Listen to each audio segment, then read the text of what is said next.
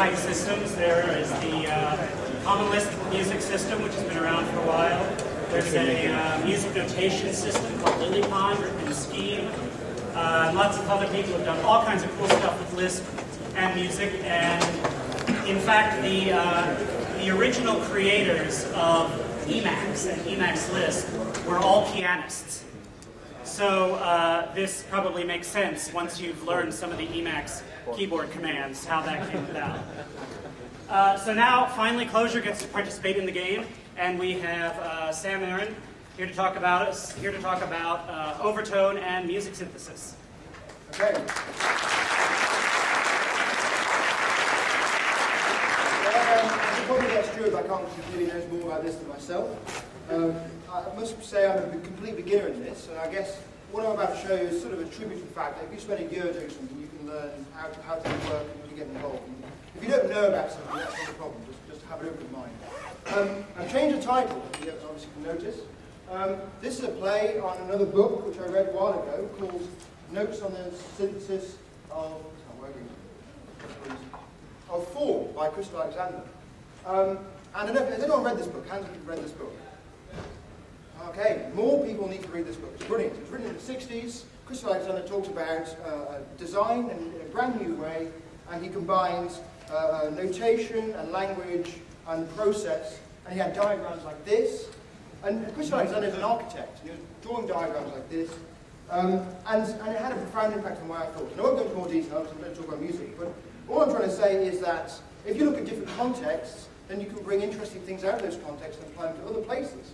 And so Crystal Alexander's main work, really, that had an influence on the software community was the timeless way of building, which talks about patterns. And so the whole notion of design patterns came from that. And so here we have an example where we're taking ideas from architecture and bringing them to the software world. And so what can we do in terms of other fields? Is music an interesting place to actually spend time researching computing ideas? Can we actually find new approaches to computing by looking at new contexts like music? So really that's what I'm trying to say here. And so, although we do a lot of things in business software and web development things, other contexts can be really interesting for really technical, sophisticated research. And the next point I want to make is that I want to talk about Kasparov. So this is Kasparov in his second rematch where he lost against Deep Blue in, I think, 1996. And this was a really interesting point in time. So here we have a famous chess player, world grandmaster, finally beaten by somebody else, who wasn't actually a person. Although you have a human face that is the IBM guy actually choosing making the moves on the chessboard. And the thing is, what do you do when you're the grandmaster of chess and you're beaten by a computer? What's the next step? Team up with the computers. So he created something called advanced chess, where basically you'd be like the guy on the right, cheating. You'd have your laptop open, whatever things you wanted, whatever chess programs, whatever databases of previous moves you wanted, at your disposal, and you would use those to help you play chess. And so this is what he invented, advanced chess, and he said it was brilliant. So people claimed it was cheating and it wasn't really in the spirit of chess, but for him it freed his mind. So he could not worry about whether it was a strong move or a tactical thing, or whether it would make a tactical blunder. He could focus on the psychology of the game and the tactics and just think about the other person and the gameplay and all the stuff he liked about chess, he could focus on. And what was really interesting about this is they had a competition, online competition, freestyle. Anyone could make a move however they wanted, so humans, computers, combinations, could all enter this competition. He'd been practicing with his grandmaster chess friends for a long time, you know. I'm going to win this, I'm the grandmaster, or ex-grandmaster, and I've got my computers. And what was interesting is that human plus a computer would always beat a computer. So he was actually be able to beat Deep Blue with this approach. But two random guys from America won, beat everybody, beat Kasparov. No one had ever heard of these guys, amateur chess players. And it was a real shock to Kasparov. And he sort of came up with this premise that sort of a weak human or a weak chess player plus a machine plus a better process was superior to a strong computer alone, and more remarkably superior to a strong human, so him, a strong chess, plus machine plus an inferior process. So if we can use process in interesting ways, we can beat people. You know, we can beat people who practice for their lives. And I think that's a really interesting position. How can we apply this to other contexts outside of chess? Does this apply to music? Does this apply to other domains? I believe so. And so the reason why I'm talking about these two things is it's really interesting to explore other domains. I think that's a rich place to actually look at things. And also, if we use computers well and we actually understand how to formalize process and we have cool ways of doing that, I think that we can actually triumph and take ourselves to interesting places we've never been before. And we really need to sort of pick apart what we mean by process, machine, and this combination. I'll talk about it in a bit. Which then brings me to talk about music. So this was one of the first machines that music was made on. Imagine that, imagine that thing, make music. Here's a similar recording of something similar to... Oh, it's going. Oh, come on.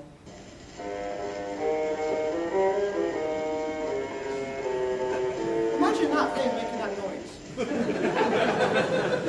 And the thing is, like, you can hear in the background, people are laughing, it's quite a music thing, what the hell, this massive, expensive business, people playing bar black sheep. Really interesting things. The reason why I bring this up is because the state of the art of music making hasn't really changed much since these days. So what can I do to help change this? So I started a project called In Process, which is to try and combine improvisation and process. We're combining the music lambda. Actually, the Formalised music, the symbol, is extremely similar to that, so I'm sorry, but it was something that came up in my mind. It's obviously a good idea. And it was a combination of multiple people working on the project, so I got Cambridge University, Ruskin University, actual musicians, digital performance lab, people like actual science musicians and Microsoft research were interested. And so what are the questions we're kind of asked? What's the end goal? Like, how can we get from bar black sheep to something much more interesting and impressive? Well, so the real end goal is to be like Jimi Hendrix, clearly. You want to be on stage with your eyes shut, playing music and enjoying it, and the key here is that the people in the audience can perceive his virtuosity. So they can see that he's a badass guitarist. And it's that, being able to see someone's badass is really important. Seriously, it is. Otherwise you've got no idea what they're doing. And so combine that to myself and Jeff Rose playing at a Ruby on Rails conference. We don't look badass at all, do we? We could be reading our emails, So this is the state of the art of computer music making. It's rubbish. So we need to improve that. And it's good I've got Jeff Rose here, because he was actually the guy who started Overtone, so we need to give him a lot of tributes. And the next thing is, we want to be able to do things like improvise. So we want to be able to change our minds on the fly whilst we're making music. We don't want to have to pre-render everything and just press play, maybe tweak some dial things. We want to actually be able to change our minds on what we're doing. And what can we do with computer music? We're stuck. We have no real ability to do that. So all the good computer music has been pre-rendered and pre-made. And another issue is communication. So we want to be able to make bands of people playing computer music together, communicating, working together. So here we've got the Red Hot Chili Peppers, and you can clearly see that they're all working off each other in synchronization, communicating, looking at each other, fitting the music through their own body language. And here we've got the Princeton University Laptop Orchestra. They've got to be in their own pods, like complete silence of individuality. Maybe they're chatting through ISC or something. It's not what we want, is it? It's not good enough. So how can we take this further? And one of the things I think really needs to focus on that binds all these things together is the notion of an interface. So with traditional interfaces, you've got something which is very open and exposed and clear, and it's something that anyone can play with. So a 6-year-old can strum a guitar and hear some sounds, and we can all twinkle one and have a play, and then when we see someone who's really badass, then we can see the virtuosity. Compare that to what we might see as the latest innovation, like this is Ableton Live. How the hell are you going to look at that and see someone's virtuosity? It's just so damn complex. You've got no idea if the person is good or bad because the interface is so complicated. There's no way to reveal it. Plus, how do you project that? Do you put it on a screen like this whilst you're playing? I mean, a lot of laptop players actually try and project the screen of what they're doing. If you've got that on screen, still you're not communicating what you're doing. So this is a real serious issue. Compare that to, say, another way of looking at interfaces is notation. And this is a way of actually communicating the music as well. So here we have some basic Western common notation describing an Eric Clapton song called Layla. And what's really interesting about this is that when I've showed this particular slide to musicians, they go, oh, that's a terrible score. That could have been so much nicer. What a really noddy way of doing Layla. And the reason why they could do that is they could read it, and they could see it, and they could see the mistakes, and they could see how it could be improved. They had insight into that because the notation was clear. What do we have for computer music? We've just got sound waves, really. Now, I can't tell if the guy made a fluff on his guitar there. I can't see if he played the wrong note, or it was out of tune or out of time. There's no real way to understand what's going on in there. I can try and do some FFT and do some feature extraction or something, but that's not really what we want. We want to be in the symbol space, not in the sound space. And when we have notation, we can do a lot of good things. Check the time, because we've only got 20 minutes to talk. I started at 10 to, right? And when we have notation, we can do a lot of good things. So we can have like learnership playbooks. How do you get started making music? So I can get the Hendrix book and learn how to play some Hendrix. You know, I might not be as good as him, but I'll be able to actually make something which sounds similar, and I'll be excited about that. I can play that to my friends, and they can enjoy it. And it's similar to like when you have friends coming to your house and you cook them some food. They don't expect you to be a Michelin-starred chef. They want you to make some nice food and talk about it. It's a social thing. So why isn't it the case with music? Why can't we get people around and not be expected to be top performers? And also in notation, you can do amazing things. Like you can visualize a lot of complex data. So here we have a large score, and you can, with this, a musician can look at repeating patterns. They can see time. They can see where the silences are. They can infer a lot of information just by quickly glancing at the score. So we need things that allow us to do this kind of stuff. Okay, so that's good. So that's really what we need to be doing. So let's bring ourselves back a bit in time and look at this old chap. So we've talked about people who have unfortunately passed away recently. This is Max Matthews. He passed away recently at the ripe old age of 84. And he was one of the grandfathers of computer music. Yes, fantastic chap. And in I think 1963 or 1964, he wrote this paper that was published in the Science Journal called The Digital Computer as a Musical Instrument. Brilliant. A computer can be programmed to play instrumental music, to aid a composer, or to compose and aid it. What a fantastic idea. And in this paper, he describes everything that's really the state of the art in computer music. So he talks about how you can take streaming numbers and turn them into sounds. That's the starting point. So here we have our numbers. We pass them to a digital analog converter. We do a bit of smoothing, and we pass it to a speaker. So essentially, we need numbers between -1 and 1, which describe where the speaker code needs to be at any particular point in time. As long as we send enough of those per unit of time, the speaker will then be able to move in and out and generate the sounds. And so the key here really is choosing which numbers to send to the speaker. That's what we need to do.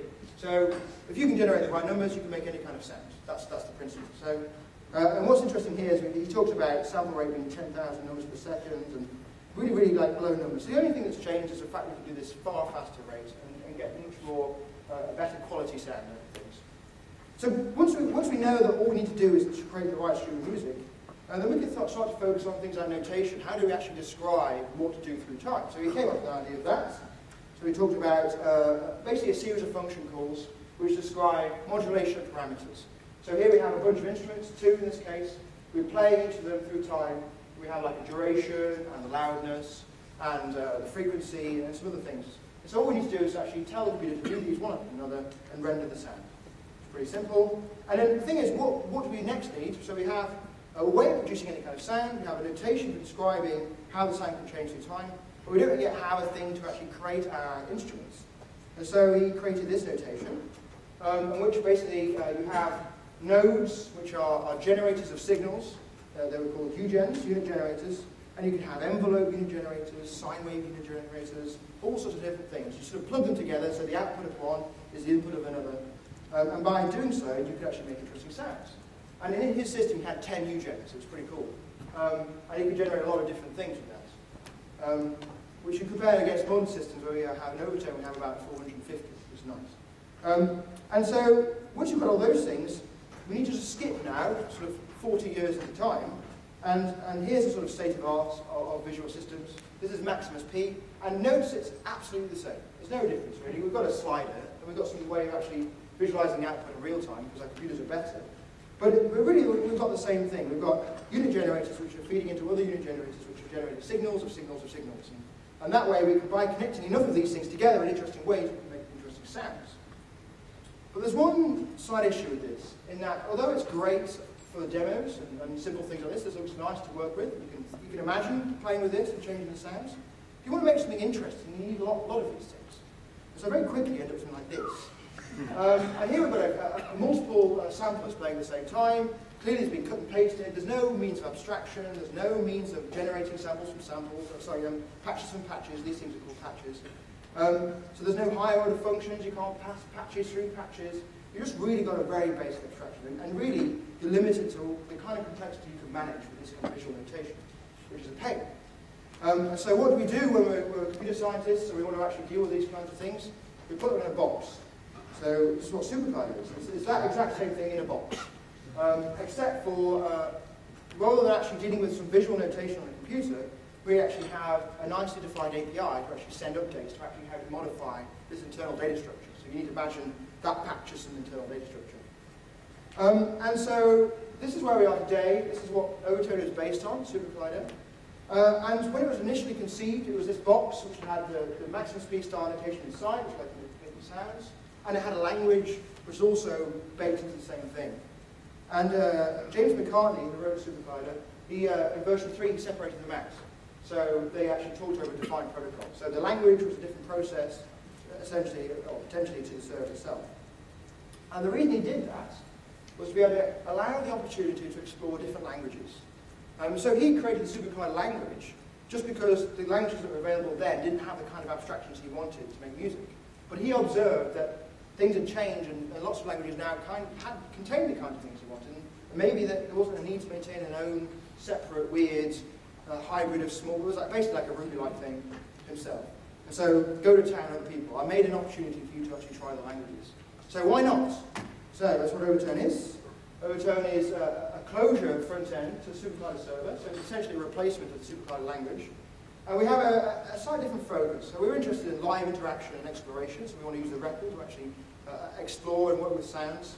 We want to be able to think about different kinds of abstractions to work with, what might be suitable. We want to do code generation, so we want to generate our synths from code, from higher level abstractions.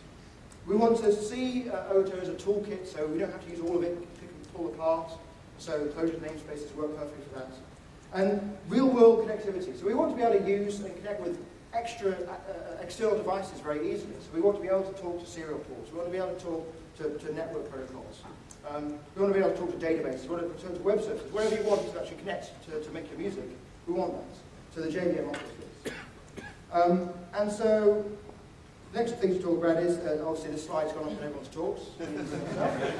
So the coolest thing about this slide isn't the fact that you've got the whole of computation defined on one slide. It's pretty cool. It's the fact that it's actually composed of these 7 parts. And so this kind of idea is that sort of makes you think what might be interesting base abstractions for music.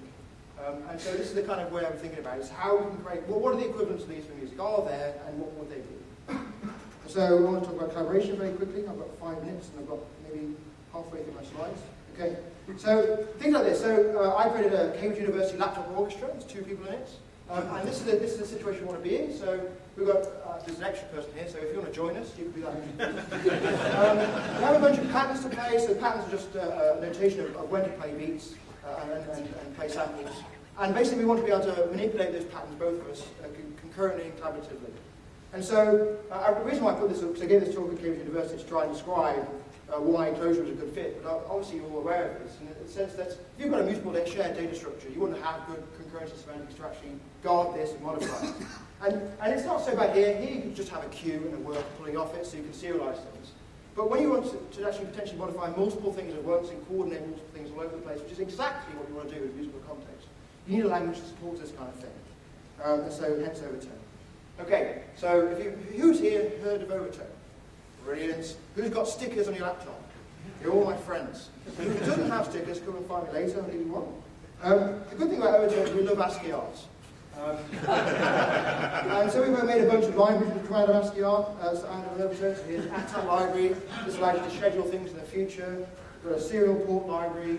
It's nice, and we also have, at the heart of Overtone is an open sound control server. So if you haven't heard of open sound control, it's kind of like the new MIDI, but it communicates over TCP or UDP, and it's really super flexible. So here's our ASCII art open sound control, lovely. I'm doing it very quickly, it's good. And so I should also go very quickly through some of the kind of abstractions that Overtone supports, just to show you that although it's a musical system, and it might sound a bit noddy, it's actually pretty damn technical. And we need a lot of sophisticated ideas in there to actually make it happen. So here we have our event system, so we have different ways of describing events. So here it's synchronizing an event through time, so we're applying a lambda when the event occurs, we're doing this thing. And we have 2 different types. We have on event, which happens in the thread pool. We have on sync event, which happens in the same thread which created the event. Here we're actually using the on sync event.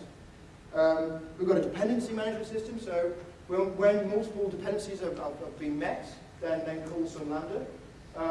In this case, lambda is going to be called when the server is connected and the call groups have been created. And we actually will satisfy another dependency, which may trigger off other functions called, which is super useful when you're actually trying to start up another external thing. It's a bit like Linux booting up. You've got different starting modes.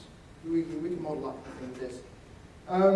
I've also got a very basic, simple dynamic type system, which allows you to control which messages are sent out to SuperCollider to make sure we don't send rogue messages. So this sort of guards the domain between Overtone and SuperCollider. And so we can say, for example, the command ask message can only contain an int and multiple anythings. And if it doesn't match that, then we raise an exception. This is super useful for finding errors. We also have cool musical abstractions. So here's a bunch of scales, nicely modeled. And we have chords.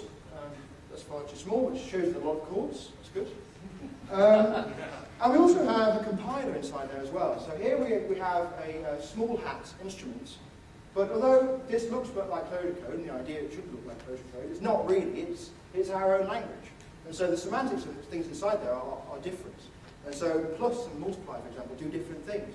They might be multiplying signals together rather than numbers. And so we actually do literally compile this down to binary format, send it via open sound control to the SuperCollider server.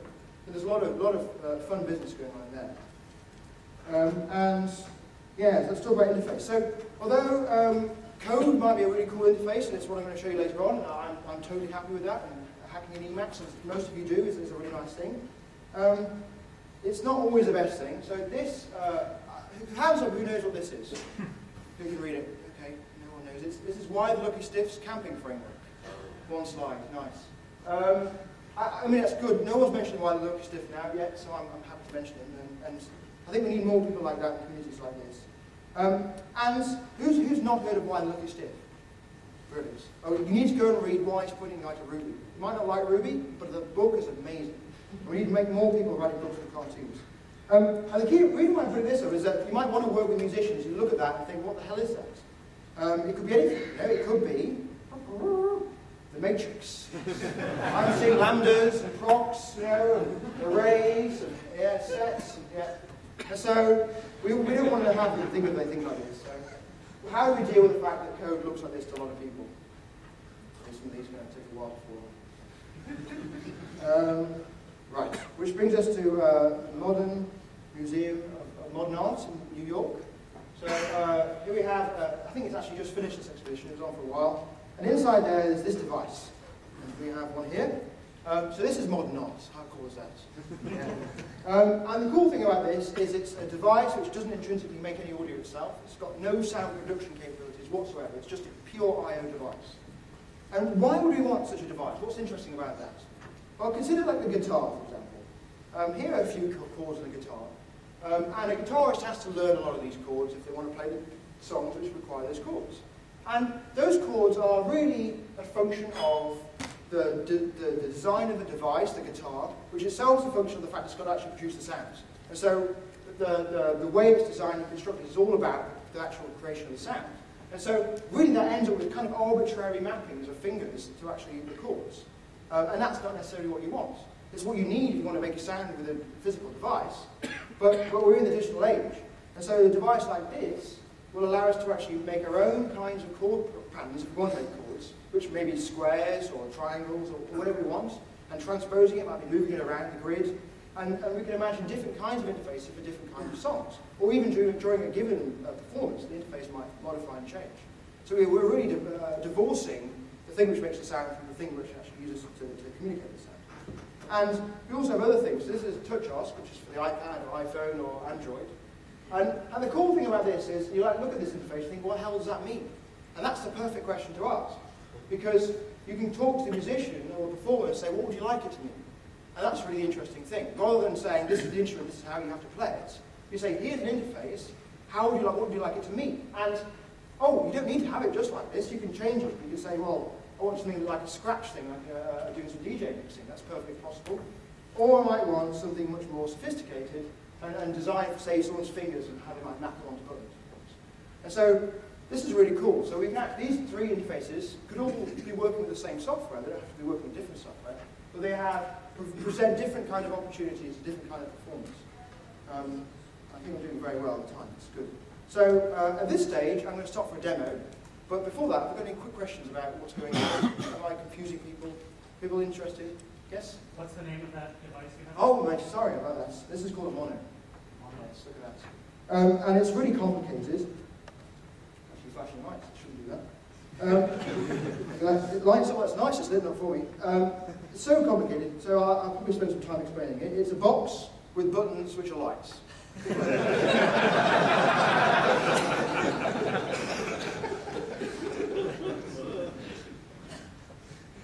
I need to change this to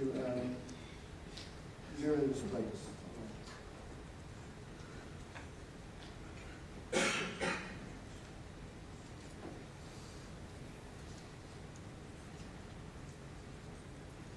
Right, we're in.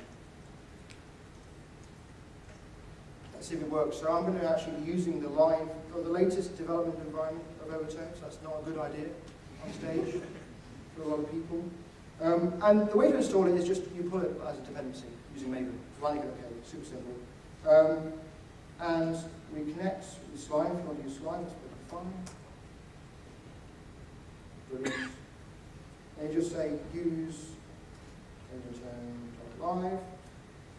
And this will do all sorts of naughty things that it shouldn't do. It will actually change state, and fire up servers, and do all sorts of crazy stuff, which when you put in the namespace, you probably shouldn't do, but we do. And it prints out some nice ASCII art. There we are. There's the name, and it's saying, please make some beautiful music. That's very cool. And so here we have a music environment. How cool is that? So I can play some really naff sounds very easily. A refreshing sound of a sine wave. That's the demo finished. The cool thing about Overtone is that we've got a lot of documentation. So the synthesized UGen, this is one of those boxes that connects lines of lines, has documentation. So I can say ODoc, which is Overtone's documentation. You could use doc if you want to, but because some of the functions are overridden, so like plus for example, we will actually, when that's the case, we'll print out both versions and explain why and when they'll actually be called. And also, Clojure doesn't include the records and all the namespace, so we do for the documentation. So sign ask. Boom! Like that. So this says that.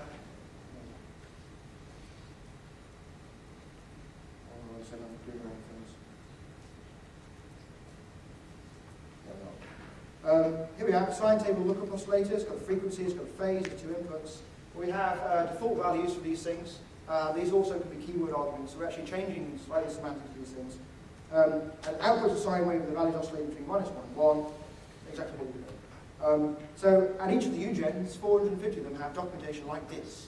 Thank you for my summers of really insanely boring hacking. But for your musical pleasure. Now, we also have an example system, which is populated with some examples. So the idea being that for each of the UGens, we're going to have multiple examples to show how it works. And so, for example, we can look at the examples for D-Brown. Oh, I didn't press examples. Yep, and there's one there called Random Walk. We can look at this, and there's a font so big. It's a random floating point normal walk through frequencies, a rate determined by blah blah blah with different parameters. Describes exactly what happens, what you might modulate, what you might expect to hear. So this allows you to explore what this UGen does. We have the source for this UGen, and the cool thing here is it's preserving white space. So actually, the macro which creates this stores this source as text, so we can preserve the white space and use the reader to read it in. So this actually is the exact Clojure code which actually executes. We have some examples. So we can execute that by using demo, and then saying as an example.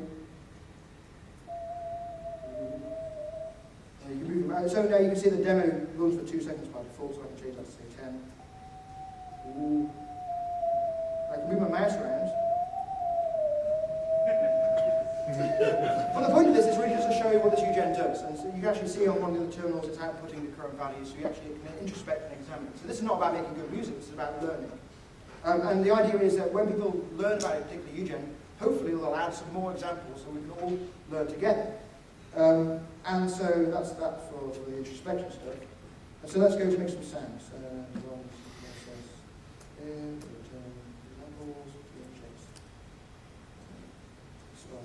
So, you know what the THX thing is for cinemas? So we've got a really naff version of that. But it's not bad, it's not bad.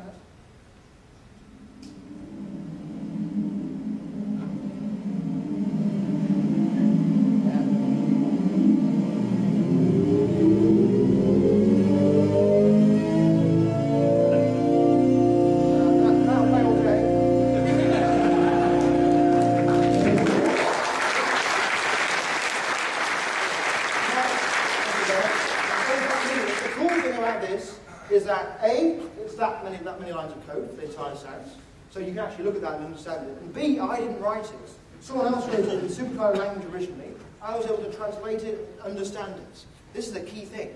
So we can have sounds as complicated and interesting like that we have notation for that people can actually perceive, understand, and communicate with each other. And so the idea is when people are making new kinds of sounds, we can all learn from it by reading, just like we read source code. So this is kind of open source sound. Let's go somewhere else. Beatbox. So all my examples are basically plagiarized from other places. Let's see if this works.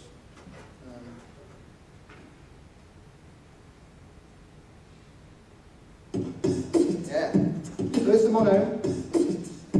Press the button, a beat sound. Now each one's got a different beat.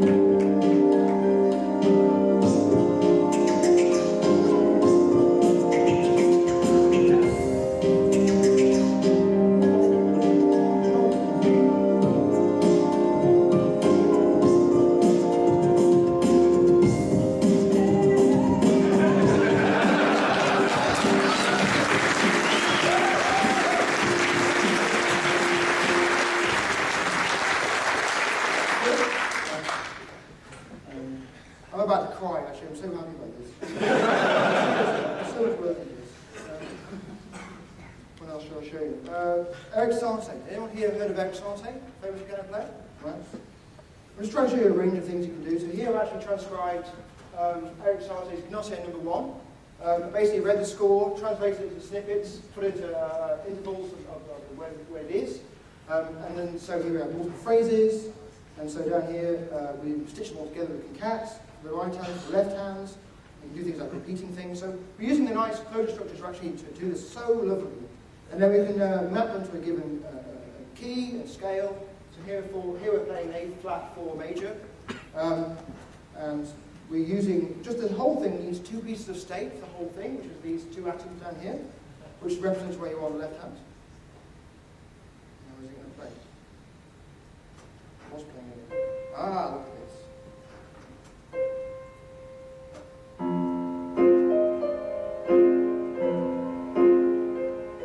Did you make a mistake?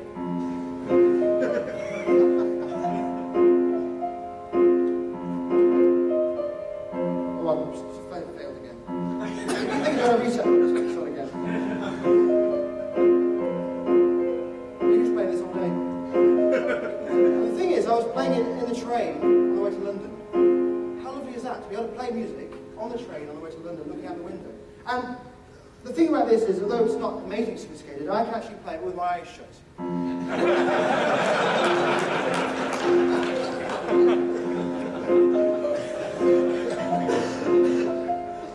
And the cool thing about this is that Eric's pieces aren't that complicated. So what differentiates a really good pianist from a not so good one isn't whether they fluff the notes or not, it's their timing, their nuance. And so here we can actually focus precisely on timing. Pretty cool. How long are we doing for time? How long have I got left? Take a little more. Excellent. So that's another one. So these have all been copied. This is another one's copied. There's a cool system called impromptus or in a scheme. Here's an example. Oh, this is actually from something extemporary, which is a new version of that. This is some scheme code, which I really struggle to read, to be honest. Let's see if this works. Schedule future tasks. Oops. So here we're seeing these chord progressions here. Pink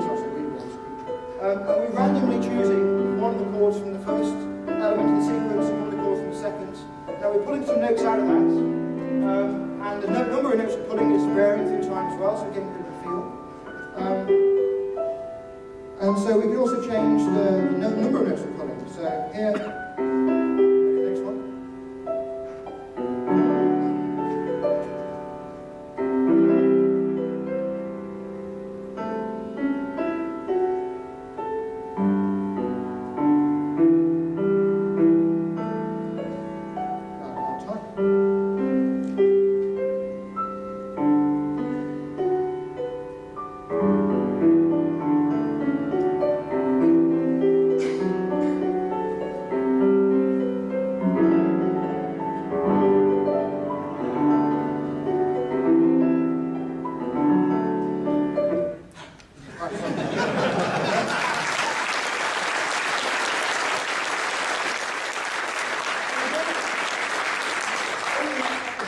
That you don't have to do all the composition yourself, the computer can do some of that. Here's another example where someone else wrote something that I was able to read and translate. And so it wasn't as simple as the other one, which was SuperCollider language to Overtone, which is actually a pretty similar match. This is a scheme version of something to a Clojure version of something, which has a lot of differences. But still I was able to read the code and translate it, which is mind-blowingly cool. What else do I have? One more thing. Dubstep.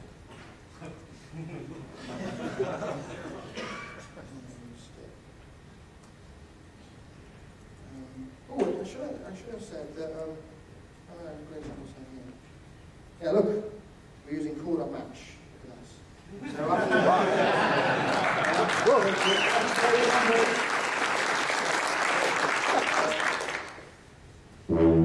yeah.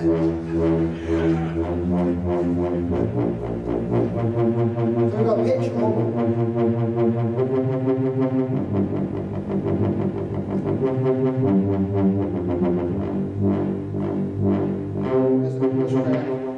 Effects. I'm moving,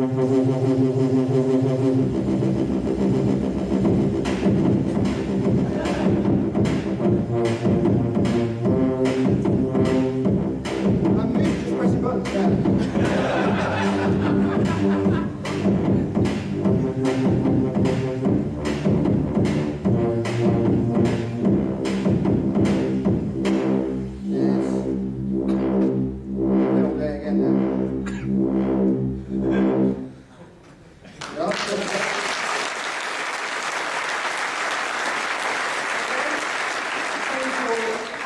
That you actually can generate synthesized music on the fly, interesting sounds. This was an example which was copied from a chap called Dan Stoll.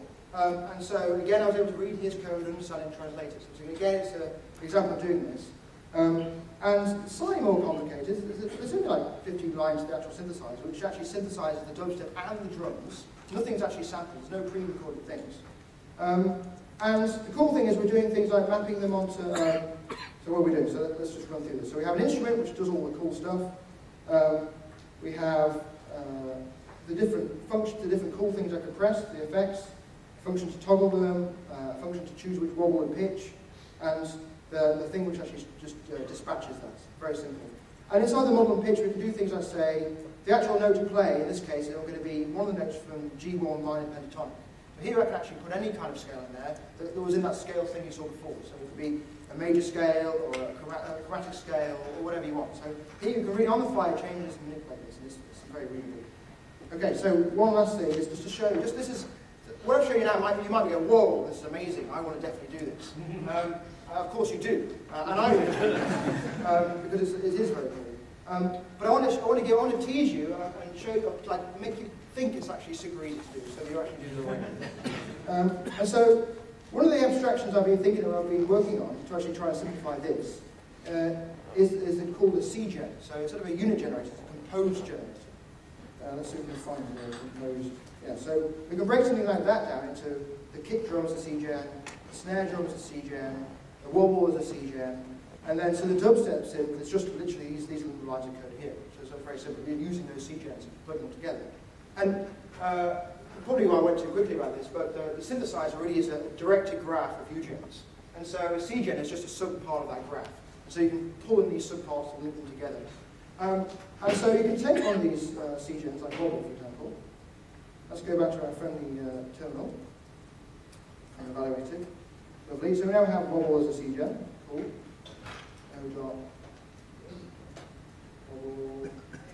There we are, so we have computation, it all works lovely. And so I can take something really horrible sounding, like let's go for a saw wave at 100 Hertz. Oh, that's it. I can do something slightly more interesting. Actually, I can play one at 100, one at 101, and one at 99. Oh, let me close this lecture off. So that's a bit more interesting. This is actually doing weird things. So actually, this is called a multi-expansion. So when you actually pass a vector to a function, it actually creates 3 of the functions running at the same time and mixes them together for you. But the things here, we can just say, right, that's sounding cool, but let's make it into dubstep by wobbling it. It doesn't actually work, because you need to specify the amount of times per second you want to wobble. Probably need to put it in the right place. So end of saw. But that should work. I'll know blueprints. Too loud. Built, this is the cool thing, actually. SuperCollider doesn't have a safety system, so if you do the wrong thing, it will destroy your ears. And the number of times I've been with the headphones on, designing the synth, playing around, and then, oh! And I only realise the pain by the time I've thrown the headphones across the room. I've got this tinted ambulation in the ears, so I've got serious volume, and I feel actually quite sick for a couple of hours. And so I don't want to let you do that. And also I don't want to destroy these speakers or your speakers, so I built into Overtone a safety system. So what you're hearing there, the reason the sound doesn't sound very good is the safety system is clicking the sound and making it all safe. So probably what I want to do here is actually multiply that sound by a fraction, not 3, 0.3 say. There we are, dubstep sounds, maybe go a bit longer. 1 line of code, look at that. And so the idea is, I'd like you to think about what kind of abstractions you can do that are equivalent to wobble. And then we can all work with it. Now once we've got wobble, that's great, what else can we build? And we can just plug them in like this, it'd be beautiful. And so, as the way the system is now is I've put a huge amount of technical effort into this. So it's pretty stable, it's well documented. All it needs is more people to actually hack on it, making cool things, making equivalents of wobble, and then we just have a great time together. That's the end of my talk. Thank you very much.